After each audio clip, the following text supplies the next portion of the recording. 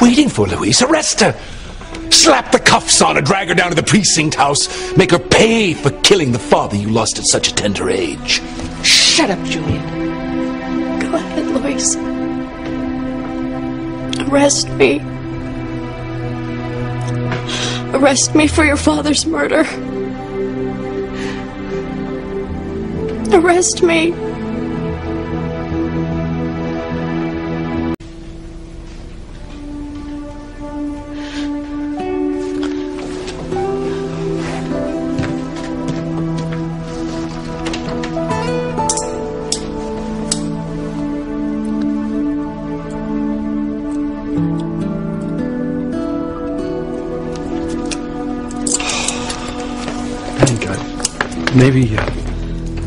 Maybe you're right. Maybe I'm a little too emotionally involved to think straight, you know. Maybe we should call in another cop. Well, isn't that what I said when this lynching began? You've had a vendetta against the Cranes since we fired your father for stealing company funds. You can't possibly investigate his death objectively. Now, I demand that you unshackle these cuffs. Shut up, Julian! You're lucky all I did was chain you to that rail because it took all I had not to tear you to pieces. Really, false arrest, now threatening. I'll see that you never work in this town or state again. Oh, you listen to me. If you don't shut up, I'm gonna rip off your arm and gag you with it. Yeah. Oh, ow! Oh, I bruise so easily.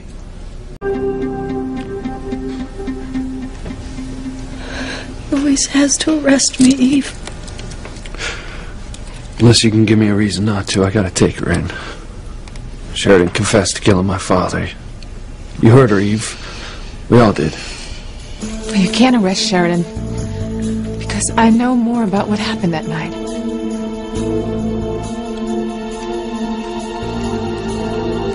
I have information that no one else in this room has.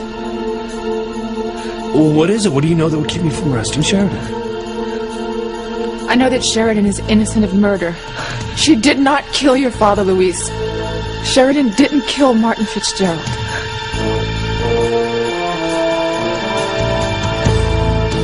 Up to...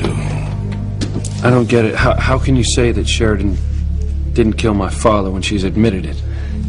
Yes, Eve, I remember what happened that night. I killed Martin Fitzgerald. No, Sheridan, that's not what you remembered at all. Alright, I'm a little lost here. Yeah, me too. Sheridan remembered a letter opener, blood on her hands, a bloody sheet, and a coffin. Right, Sheridan? Sheridan said that she may have killed Louise's father, but she never actually remembers herself stabbing him with a letter opener. And she never actually says who it is that's under the bloody sheet or who gets taken out in the coffin. But under hypnosis, she told me. What? I still don't get it. My father disappeared that night. Sheridan says that she killed him. Now, if it wasn't Papa under the bloody sheet, then who was it? Good question, Louise. What can Eve possibly say now? What did I say under hypnosis? Who was under the bloody sheet? Who was in the coffin? If it wasn't Martin Fitzgerald, then who was it? Who did I kill if it wasn't Louise's father? Don't keep us in suspense any longer, Eve, please. Who did I kill? Who was under the bloody sheet and later in the coffin? It was your mother, Sheridan.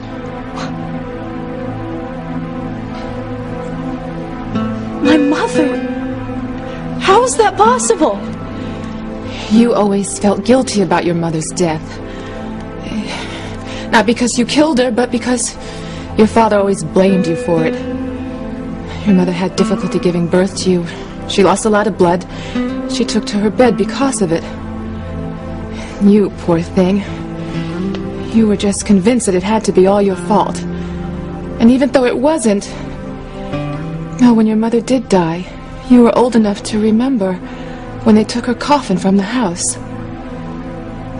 You transferred her death, coupled with everything that Alistair said about your mother bleeding, to that night when you were a young girl and you thought that you saw a bloody sheet over a body and a coffin.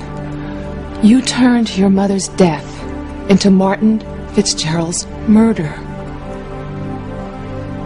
So you see, Sheridan, Julian and Alistair were telling you the truth. And that terrible night that's been haunting you for so long, it never happened. It was just a horrible dream, and you've been blaming yourself for something that you never did. You never were responsible for your mother's death, and you didn't kill Martin Fitzgerald. I don't believe this. It's true, Sheridan. Under hypnosis, you told me everything that you remembered happening was a nightmare. He's lying, but why? I didn't kill anyone. No, it was only a dream. I didn't kill your father, Louise. I didn't kill your father.